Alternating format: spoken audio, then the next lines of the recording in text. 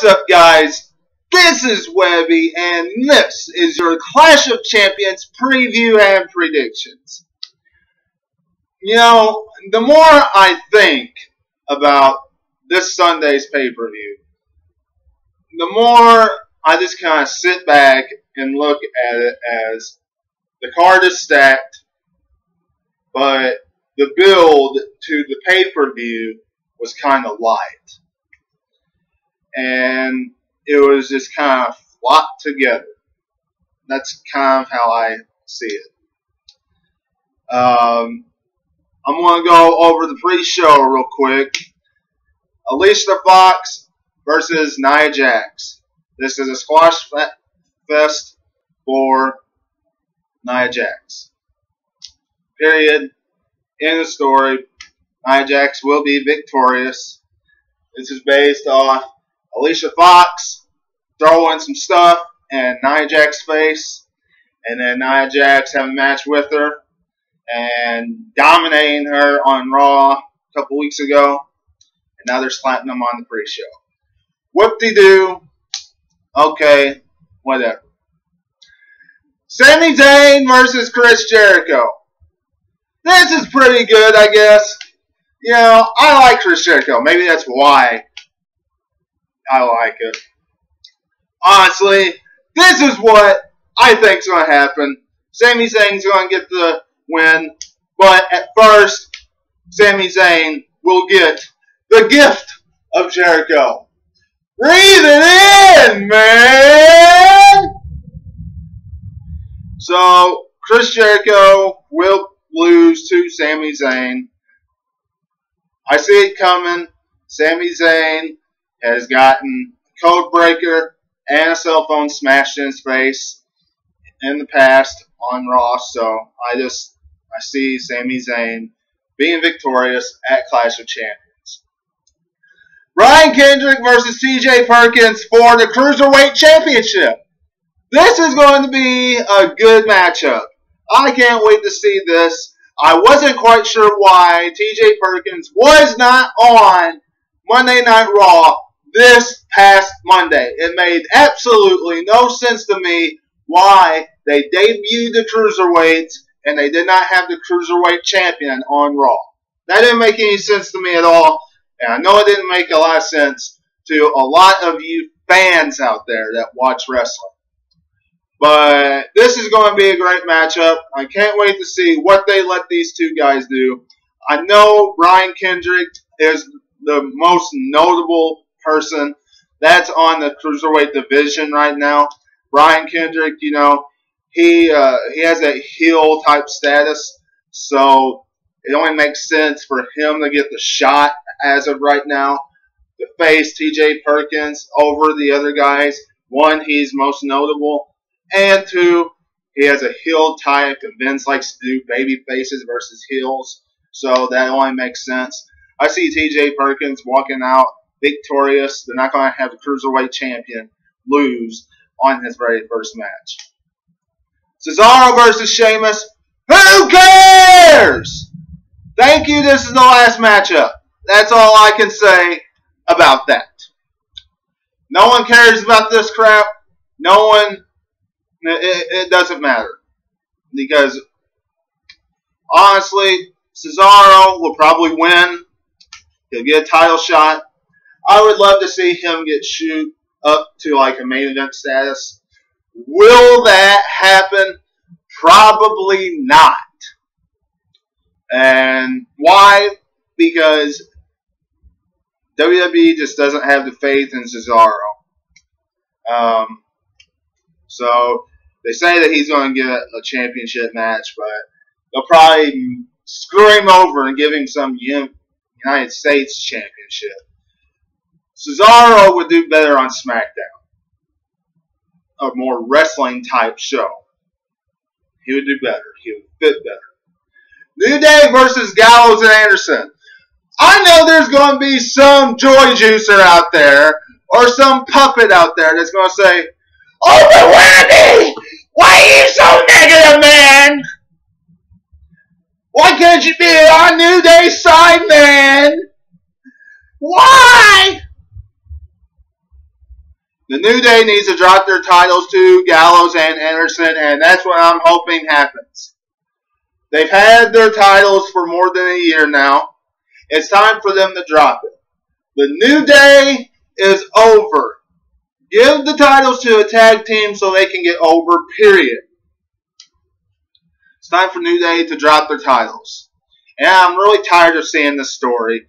This whole putting New Day in retirement and the New Day saying it's stupid and not entertaining and all this crap.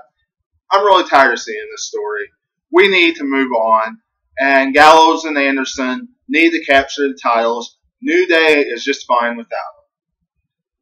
Charlotte versus Sasha Banks versus Bayley. Triple threat match for the Women's Championship. This will be a great contest. But, you know, I was really hoping that it was really kind of a one-on-one matchup. You know, but this is going to be a great contest. Honestly, now that it's a triple threat, I see Charlotte still walking out the Women's Champion because it's a triple threat matchup. But, you know, the only thing that keeps me kind of questioning that, though, is the fact that Charlotte won this past Monday. And usually people that win the Monday before the pay-per-view or the Tuesday before the pay-per-view don't win at the pay-per-view. Not all the time. Sometimes they win on Monday and then win at the pay-per-view.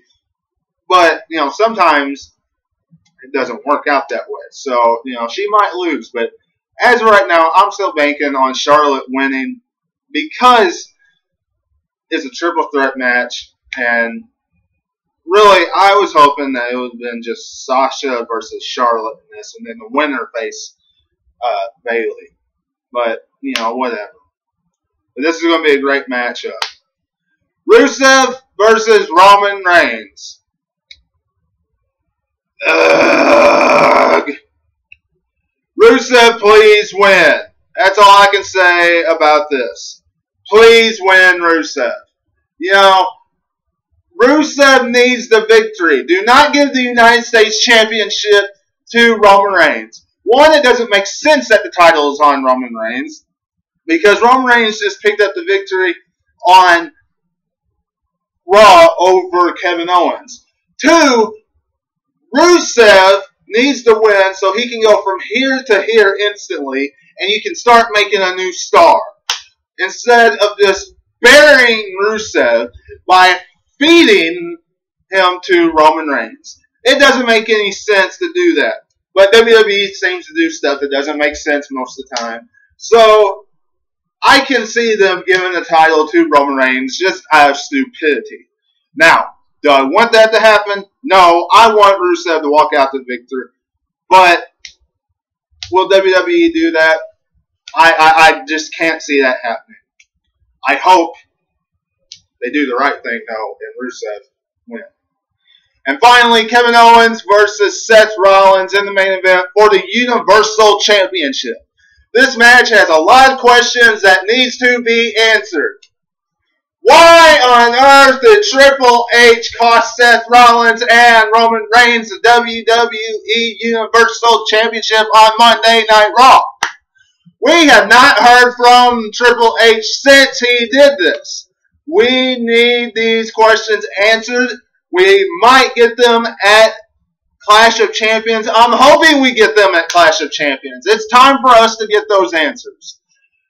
Kevin Owens versus Seth Rollins. This is going to be a great matchup. You know, some people say that Kevin Owens is going to drop his title. There were reports that came out that said that he's going to drop his title because ratings have sucked. You can't blame that all on Kevin Owens. You know, there's been Monday Night Football that's been going on. You have to look at your creativity, WWE. You know, your creativity on Raw has sucked here recently. You know, so there's other factors that go into that. If they drop the title to Seth Rollins this Sunday, we all know why. But I tell you what, we need answers from Triple H and know why he cost these guys matchup and gave the title to Kevin Owens? We all want to know these answers. This will be a great matchup. As of right now, I see Kevin Owens still walking out of Clash of Champions, still your WWE Universal Champion. That's what I'm seeing right now. So overall, we have a pretty good show. It's a stacked show. I wish that the build to the show would have been better, but it's a pretty good stacked show. What do you all think? Let me know in the comments below. If you like this video, hit that thumbs up. Don't forget to subscribe. Like me on Facebook, Webby at 2007Webby. Follow me on Twitter, Webby at 2007Webby. If you've missed my SmackDown review, go back and check that out. Monday Night Raw review from this past week. Go back and check that out.